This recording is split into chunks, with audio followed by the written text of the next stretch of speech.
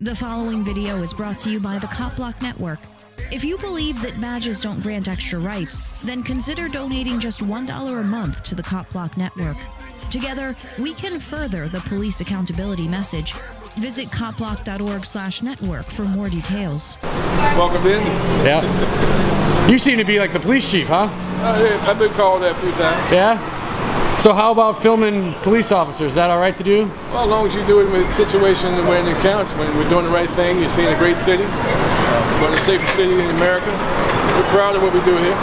It's good. So do you just target more folks with crimes with victims, right? Not like... We don't target. We identify people who are involved in crime, and we make it very clear to them you don't want to do that here. And right. You see people walk around and have the freedom to roam the streets and engage and take advantage of festivities and the venues here.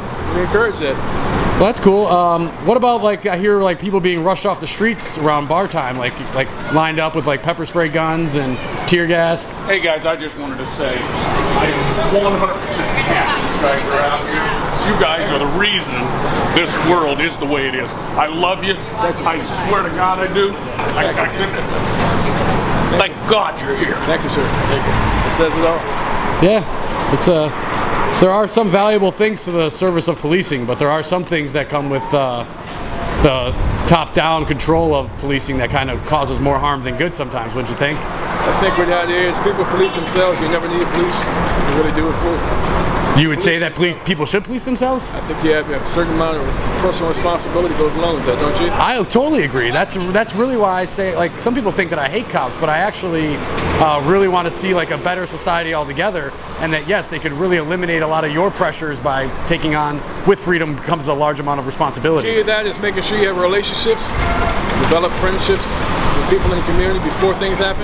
Right. You have a good rapport with people in this town, and that's what happens. So how about like some things like, you know, a lot of the victimless crime stuff that maybe creates tension between police and people, like where do you stand on some of those? Means you choose to be a victim, right? No, victimless crimes would be like, you know, like a possession of marijuana or like seatbelt tickets, you know? Prostitution, gambling, some buying drugs, but choose to use it. Yeah, you're right. Though. Right, so it's victimless, and like you guys spend a lot of time like combating a war on drugs that like doesn't really have a goal, right? We believe in the community court system. We believe that a lot of these things are civil in nature, and they ought to be handled that way. I mean, do you try to work out some of those things? Like, hey, maybe we shouldn't, like, you know, some states have legalized certain drugs. We believe does that help? The courts have to make a decision, the legislature may have to make a decision, but we are clear that we don't want to give people unnecessary charges. So it's about corrective measure, and if you self-police, you don't have those challenges. Well, you could. I mean, I don't think a lot of them would be non-issues, right? Like, who would ever arrest somebody for having a dime bag of weed? I wouldn't do self-policing. Well, as you stated, it's a societal determination as to what it is they want to see in government. Our job is to enforce the rules and the laws and make sure people are safe.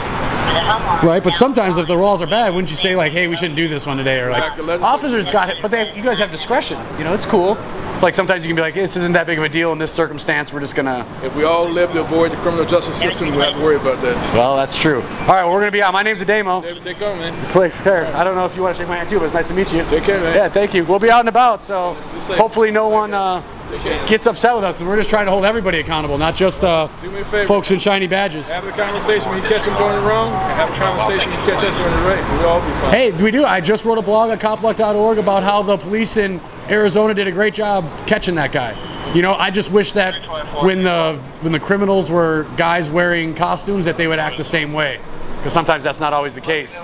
When cops do wrong, they don't really get held to this. They don't ever face the justice system like we do. Well, I beg to differ. I can tell you some things we do to make sure our police officers understand the policies and rules of agency. Well, I appreciate it. I hope that's true, because I haven't done much research into Indian, so maybe if I haven't heard about it, it doesn't happen here. Well, you don't hear about it because it doesn't exist in the way you may have seen in other places. This is a good call to that. Well, that's good. Alrighty. Well, thanks again for your time. We'll be out and about. All right. And you were Chief Hite. Hite? Hite. Hite. Oh, H-E-I-G-H-T? H-I-T-E. Yep. Okay, thank you.